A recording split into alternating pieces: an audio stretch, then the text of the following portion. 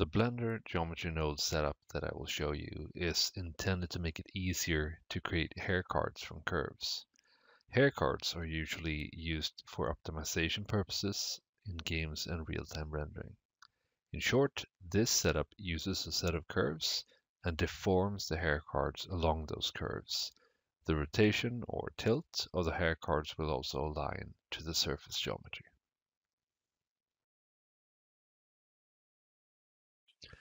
All right, I want to start off by going through the geometry nodes settings in the hair card from curves. Let's see, so first off, we have the hair curves collection.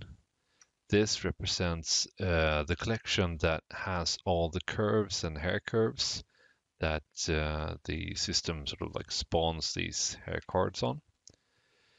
So we can see that here, hair part joined, these curves.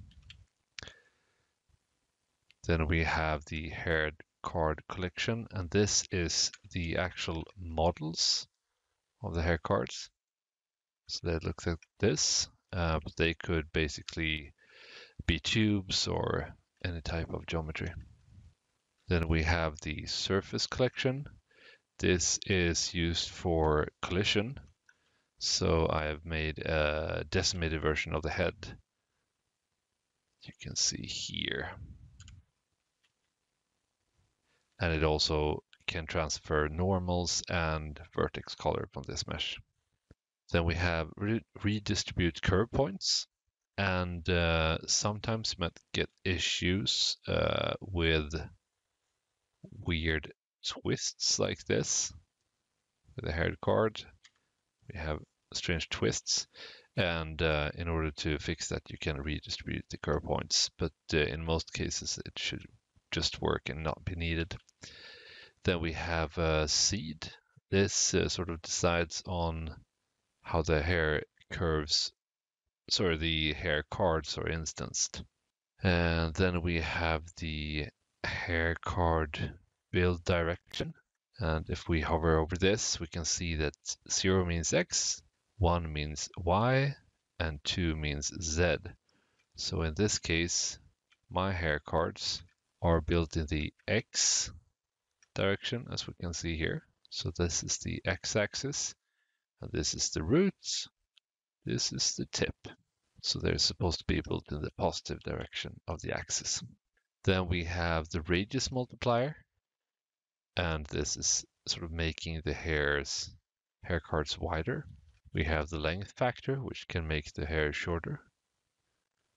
Tip tilt randomize is the setting that randomizes the tip like this. So if you leave it at 0, it should align the hair cards with the underlying surface collection. And I'm just going to leave this at 0 for a second so we can see how it works. So this one sort of decides if the hair cards should align to the world.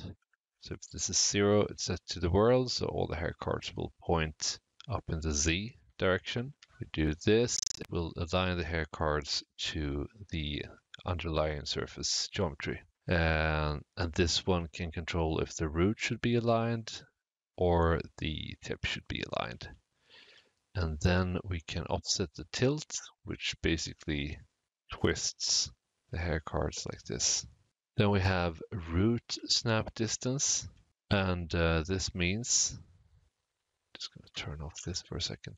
This means that any root of a hair card that is within the proximity of this distance from the surface will be snapped to the surface. So you can see here that it's slightly offsetted. So we just increase that. There we go. And then we have snap if inside. So this means that if I have this to 0, we should see that there are some hair cards that are poking through on the inside. And if we increase this, it will sort of like catch every hair card that are within this distance and snap to the outside. And then we can offset that as well. We have subdivide by length. So this means if this property is on and the hair card is longer than 20 centimeters in this case, it will be subdivided one time. And if it's 40 centimeters, it will be subdivided 2 times. So I guess I could create a hair card. And if we turn this on, subdivide by length, we should get subdivision after a while. Yeah.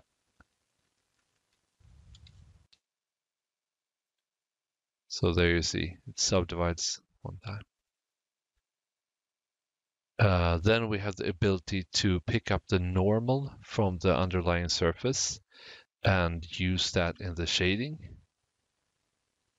So if I set that to 0, the hair cards just use their default normal. If I increase it, it will sample the normal from the underlying head. Mask curves is a way of sort of like you can paint weight on the underlying surface. We can actually go into the hair card simple to sort of look at that. So it means here in the settings, I have something called mask in the mask curve section. So on this sphere, there is a weight called mask, and that is what's being picked up. So if I just delete this, we get more hairs in the back here. And if I create a new group,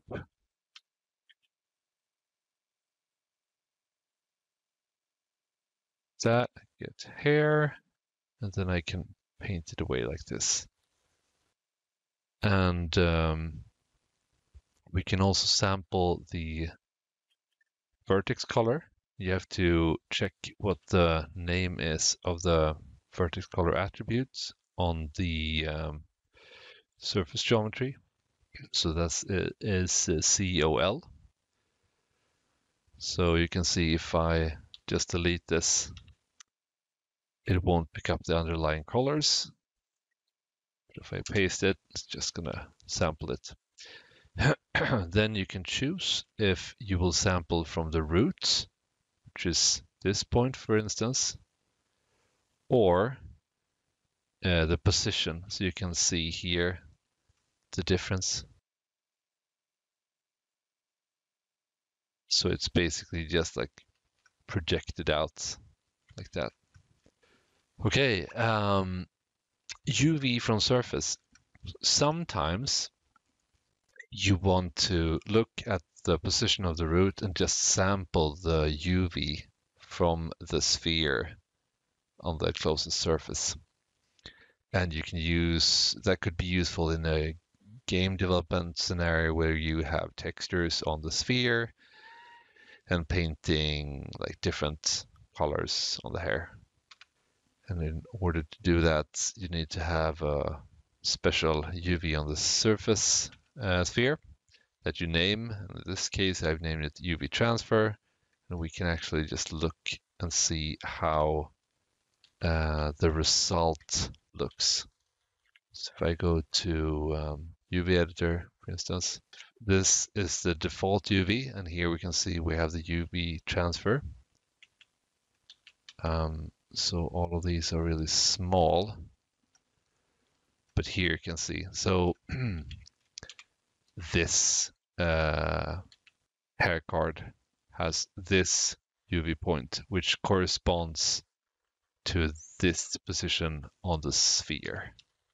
The next thing is something called the parting line. So I'm just going to remove this so we can see. So this is just a curve that I have created. And this could be really useful to sort of like snap these hair cards or the roots to this parting line, because it's sometimes hard to precisely position the hairs at that parting line position. So you just sample the name of the parting line, and then every root that is within this distance will be snapped to that parting line. Another thing that can be tricky sometimes is if you have very flat hair, you usually want some type of little curve, sort of, or a bump or something coming out. So this means that you can increase this distance, increase it even more maybe. Yeah, so this is basically what it does. It just bumps it up slightly from the based on the distance from the parting line. And this is the distance from the parting line. And this is how much it should lift along the normal. All right, here's an overview of the file. The file consists of different scenes over here, but I've set them up in different workspaces, so it's easy to switch between them. So here's information about the file, readable. We have the geometry node set up here, which can be a bit complicated and long to get a grasp of, so no need for that really. Here set up for grooming a character, already done. Then a simple hair card setup just to sort of like make it easier to understand how this thing is set up. And then finally a setup where you can render out textures for hair cards using an orthographic camera with shaders and compositing setup. All right, we are gonna recreate this simple hair setup. So I'm just gonna create a UV sphere like this, make it a bit small, move it over here. Just gonna apply the transforms, move this into some test collection. Good enough. Now I want to add hair to this. So I'm going to create curve and then empty hair. And with, as you can see that this collection was active when I created the curve, so the curves end up there. So I'm just going to move that to this collection instead. And then I will press tab and go into sculpt mode. And I will make sure I have this thing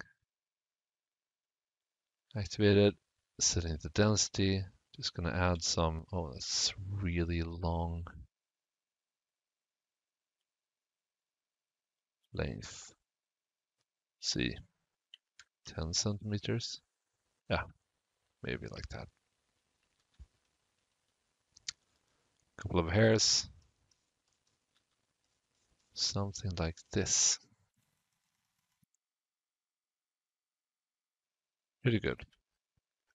Okay, now I'm gonna create a collection, and I'll create just a plane.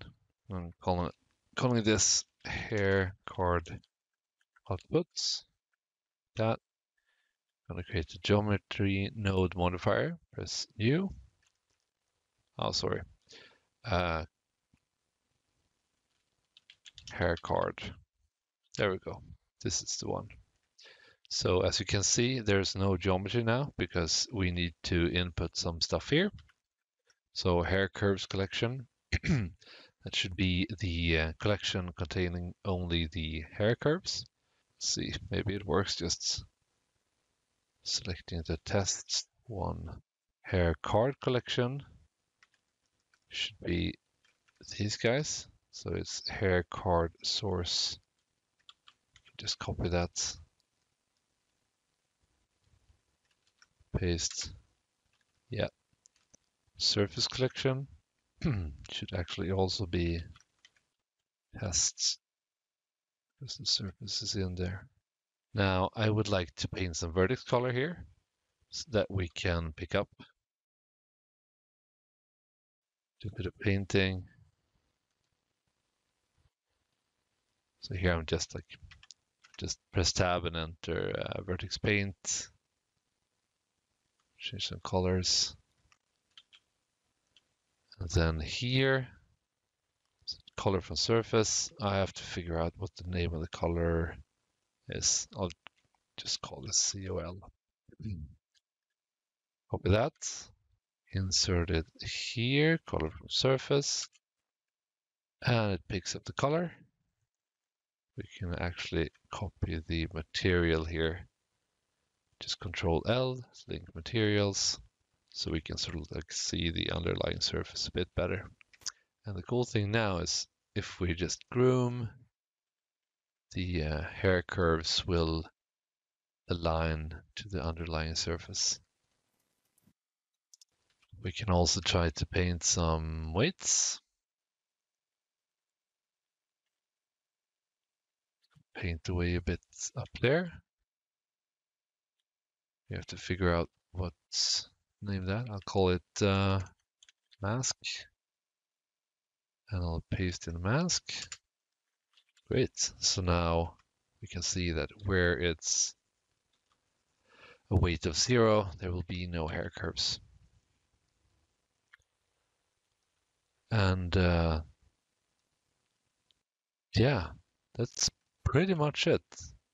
Go back to the settings of the hair card from Curves Geometry Nodes setup. That is earlier in this video to get information about all the settings. All right, now I will explain how the character setup is made. So we're going to start off with the hair curves. Let's see here. Just going to close these. So hair curves. So here's a couple of collections. We have hair parts for grooming. That is the back groom and the front groom. Just going to show this real quick. So how it works is that I have divided this up so that since the hairs area sort of like overlap here, I just wanted to have two different hair curve systems, so that's it is easier for me to groom this without it affecting different parts too much. And then these are joined. If I go to hair part joined, just isolate selection here, you can see that this is using a geometry node, and I'm looking at a hair collection, hair parts for grooming. So it's this one with the front and back. And basically what I'm doing is instancing more hair curves based on those two hair grooms. So if I increase the density, that will increase my hair card density as well. I can set it to 0, increase it like this. That's pretty nice. I can also offset it along the normal, like that. And I also have these very specific curves as well. And that can be very useful because when you are adding curves, you can press Ctrl L and just see if I can show this a bit easier. So if I go into edit mode, I can press Ctrl T and twist the hair card like this. That is really great for just like adding final touches. After that, the joined hair curves are fed into this geometry, which we can find here. So these are basically the thick hair cards, which covers a lot of the underlying surface. And we also have some sparse hair, which is a bit thinner. And this thinner hair is using the curves that are here. And if we investigate this, we can see that the sparse curves are also using these two objects, but it's also offset a bit along the normal. And this is sort of like to replicate these kind of flyaway hairs. So you have some things going like that. Then we have the the hair cards. So the thick hair cards are using these three because those have the most thick texture. And we can find them here in hair card thick. And then there's actually just one sparse hair card. You could add as many as you want, of course. Furthermore, there is we can see that there's a simple head surface as well. And this is, I mean, it has some polygons that are not needed. So in order for the groom to be as responsive as possible, I have created just a simple version of that head. So where we can like test collisions and sample normals and whatnot.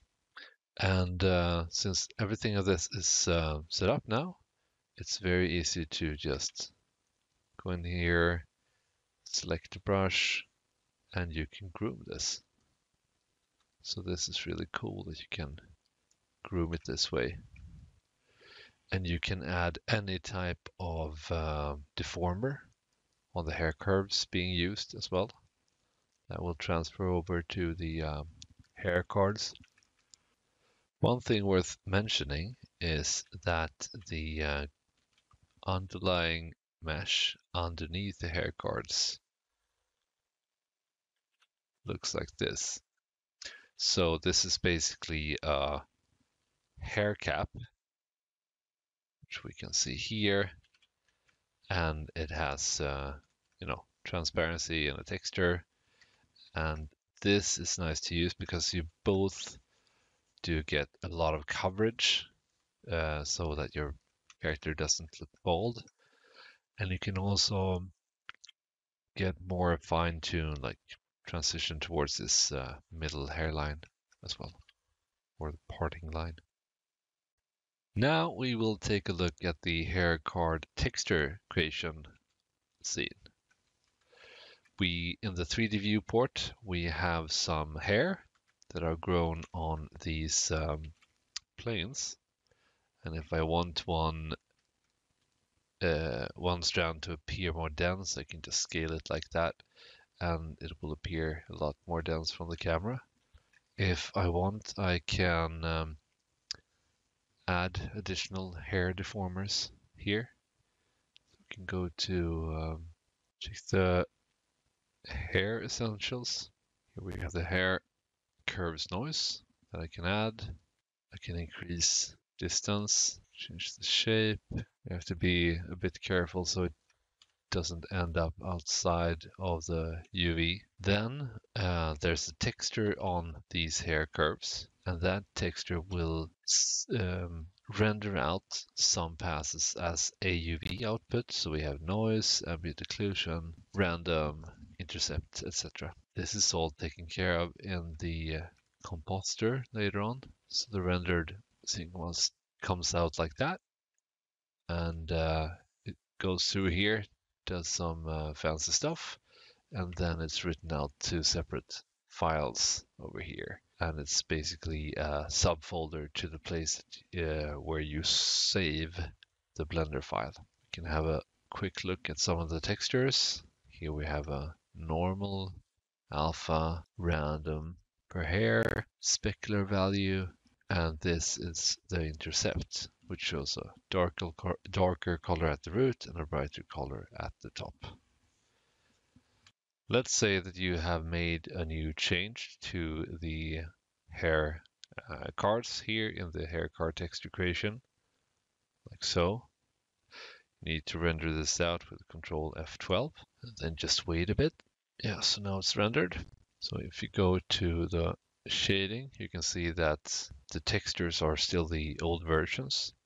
And in order for them all to reload, I have added a script that launches when you open the file. It adds this button called Reload Textures, which will reload all the textures in the entire scene.